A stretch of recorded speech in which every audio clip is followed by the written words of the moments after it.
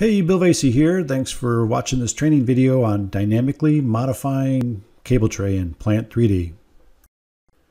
Here we are in the Plant 3D environment, and we're going to go ahead and just route some cable tray using the tool palette off to the right in this screen. I'm going to start out by just placing a couple straight links of cable tray, easily snapped together one after another.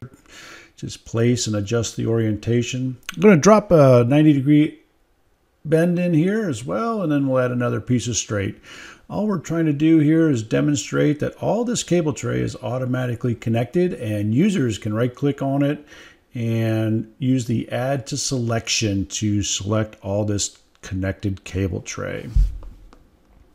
All right, going to start over here with the properties palette open. I'm going to go ahead and route some more cable tray by using the same process, starting out with some straight pieces.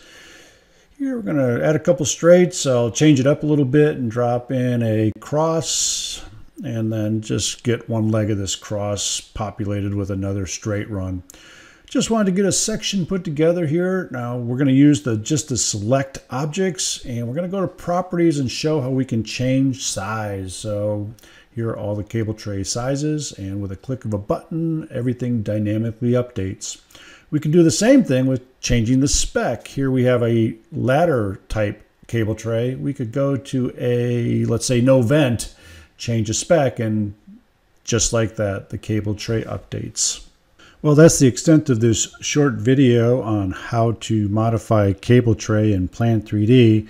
We hope you saw enough to entice yourself to find out more about ELECTROWorx and how to route conduit and cable tray.